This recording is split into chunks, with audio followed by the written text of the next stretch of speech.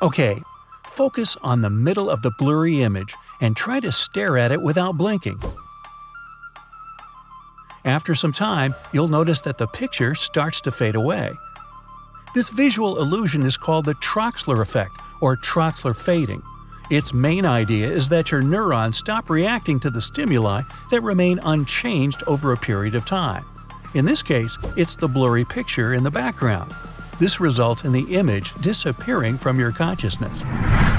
Look at these two tables. Are they different in shape and size?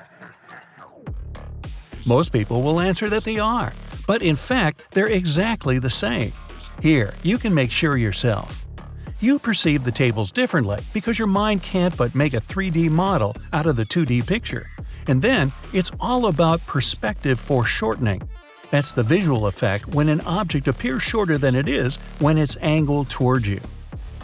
Look at the white spot in the middle of the red circle. The longer you stare at it, the better. Soon after you start, you'll notice a thin ring of light. It'll surround the edges of the circle. Keep looking for some more time. Remember to keep your head perfectly still. After that, slowly move your head backward. Your eyes should remain glued to the dot at all times. The edges of the circle will soon start to glow bright cyan. If you continue to move your head back, the color will become brighter and brighter. The coolest thing about this illusion is that the ultra cyan you see isn't in your monitor's color palette. Concentrate on the cross in the middle of this moving image and look at it for a half a minute or so. You'll begin to see a green spot running around the circle. It seems to be erasing the magenta dots from the gray background. But once you move your eyes, the magenta spots are all there again. This phenomenon is also known as the lilac chaser illusion. Tile A on the checkerboard looks way darker than tile B. But if you look at the tiles independently, you can make sure they're actually exactly the same color. This illusion is a perfect example of how your brain uses its previous experience to interpret everything it sees. In the picture, some light is falling onto the surface, and there's also a cylinder that casts a shadow over the dark and light tiles. This fools your mind into believing that tile B is the lightest. When most people see this image, they immediately spot a triangle. It's formed by the three figures. Each of them looks like a pizza with a missing piece. This triangle also looks brighter than the background. In reality, though, there's no triangle, and the whole picture has the same brightness. This optical illusion proves that when a textured object is positioned against a plain background, it seems to be brighter and have more contrast. But if the background is also textured and high contrast, the object becomes less visible. Here, your brain works in a similar way it does when you see something from a distance or through the fog. Then, with a lack of light falling on your retina, your brain can interpret images incorrectly. The same happens with a low-contrast object on a gray background. Now, sit at a comfortable distance away from the screen. Then start to move closer toward the center of the image. You'll immediately notice that the white light in the middle expands and becomes brighter. Start moving back and forth. The image will keep changing, becoming dimmer and then lighter again. This phenomenon is known as the breathing light illusion. Look at this image attentively. You're likely to say that the black stripe lines up with the blue one, but in fact, the black line is connected with the red one.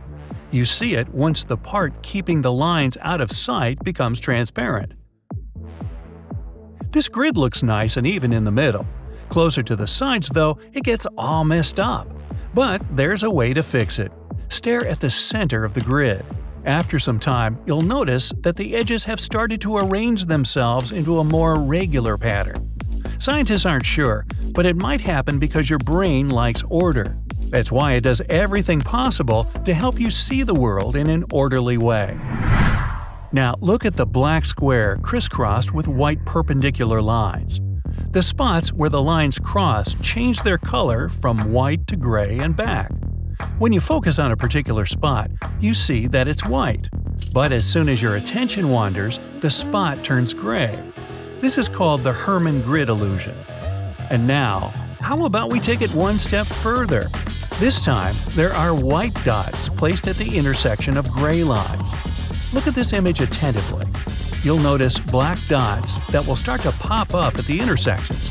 Plus, you're likely to perceive the dots as white at one moment, and then, almost immediately, you'll see them as black. When you look at this image, it may seem to you that the horizontal gray lines are slightly curved, but in reality, they're parallel. This illusion is possible thanks to the high contrast between the two different types of bricks, white and black.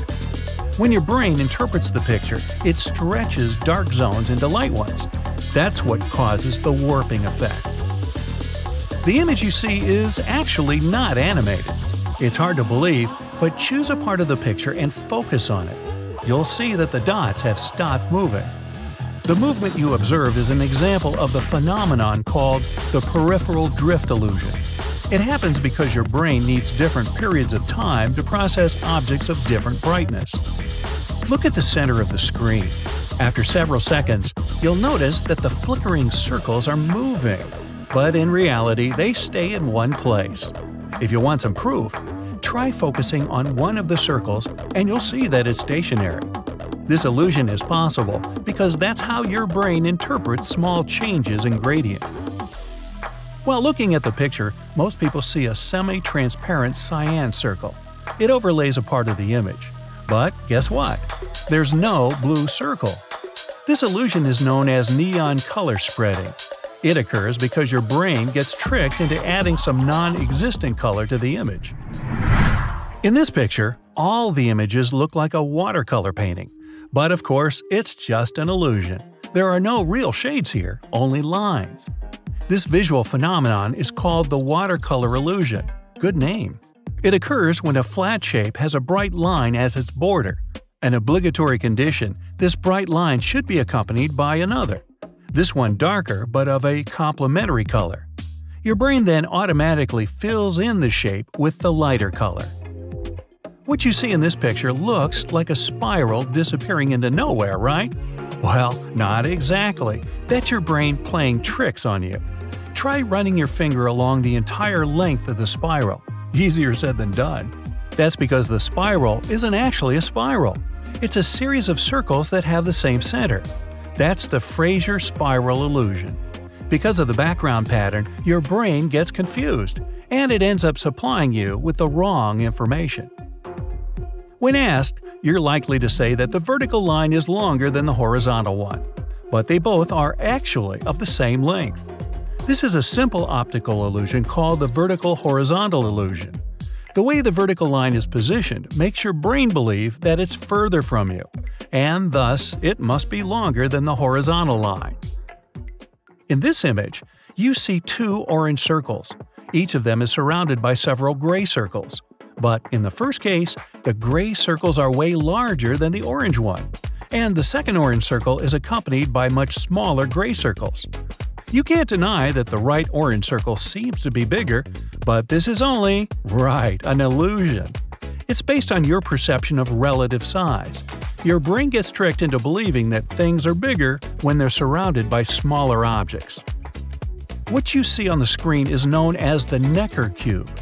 If you don't have any other visual cues, it's impossible to figure out the cube's true orientation.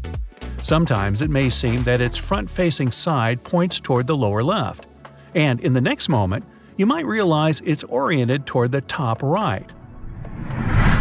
Watch the movement of the blue and yellow feet. They seem to step forward one by one. But try not looking at these stripes, but between them. You'll see they're actually moving simultaneously.